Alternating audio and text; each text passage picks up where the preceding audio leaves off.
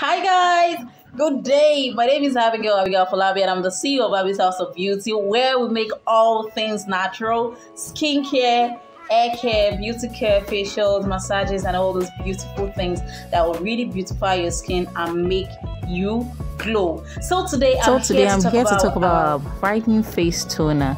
Stay with me as I share with you today's recipe. For this recipe, we already extracted our tomato juice. So I'm going to be using glycerin and then rose water. I'm going to be using glycerin and 80% of rose water. Sorry, let's first measure our tomatoes. 80 grams of all our water. 80 grams.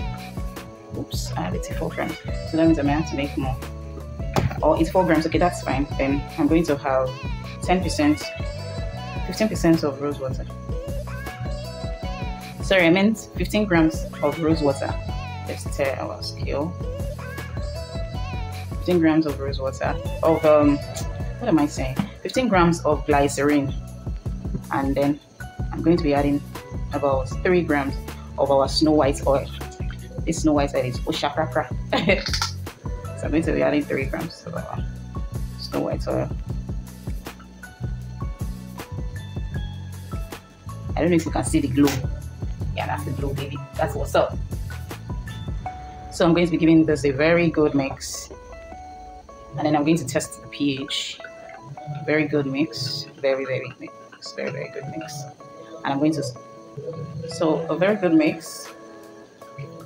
And then I'm going to be adding, for it to last longer, I'll be adding Jamal Plus into it. So I'm going to stir.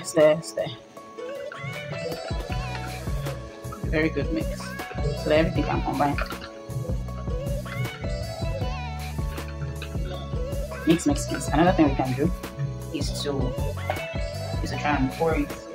You don't want it to pour, just pour it into for now.